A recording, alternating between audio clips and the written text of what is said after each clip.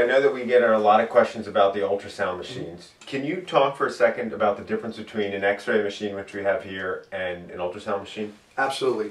The key difference between X-ray and ultrasound is X-rays are going to basically identify the bones and the structure of the foot itself, which gives you some information for fractures and any joint ailments. Ultrasound is great in the fact that you can evaluate bone, versus stress fracture. You can evaluate soft tissue, ligaments and tendons, and also you can gradate sprains or tears in that area. And it allows you to identify the pathology at its root source. That's the big difference between the two. And as a doctor, how do you determine who gets X-rayed, who uses an ultrasound? When does that come into play? Basically, by physical examination and by patient subjective. When they come in, hey, Dr. Guy, I fell down the steps this morning. You definitely essentially have to do an X-ray to evaluate the ankle joint itself and make sure there's no gross fractures. The subtle change, the nice part with the ultrasound that differentiates the two is that there's a subtle change.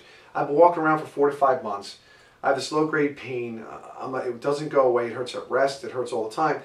You're probably going to figure you're going to find nothing on the X-ray. You still have to do that as a baseline, but the ultrasound provides another tool that you can use to identify a stress fracture, which doesn't show up well on an X-ray. Also, if there's any ligamentous injury around that area or soft tissue injury around that area.